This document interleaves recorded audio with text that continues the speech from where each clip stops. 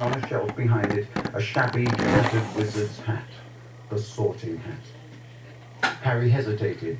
He cast a wary eye around the sleeping witches and wizards on the walls. Surely it couldn't hurt if he took the hat down and tried it on again, just to see, just to make sure it had put him in the right house. He walked quietly round the desk, lifted the hat from its shelf, and lowered it slowly onto his head. It was much too large, and it slipped down over his eyes, just as it had done the last time he put it on. Harry stared at the black inside of the hat, waiting. Then a small voice said in his ear, "Be in your bonnet, Harry Potter?" Yes," Harry muttered. Sorry to bother you. I wanted to ask..." "You've been wondering whether I put you in the right house?" said the hat smartly. "Yes, you were particularly difficult to place, but I stand by what I said before." Harry's heart leapt. "You would have done well in Slytherin." Harry's stomach plummeted. He grabbed the point of the hat and pulled it off. It hung limply in his hand, grubby and faded.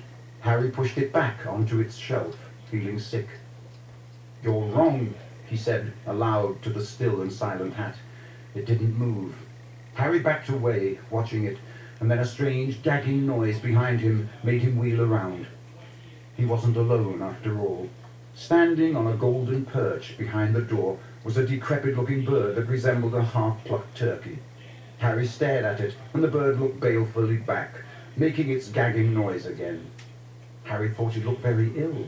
Its eyes were dull, and even as Harry watched, a couple more feathers fell out of its tail.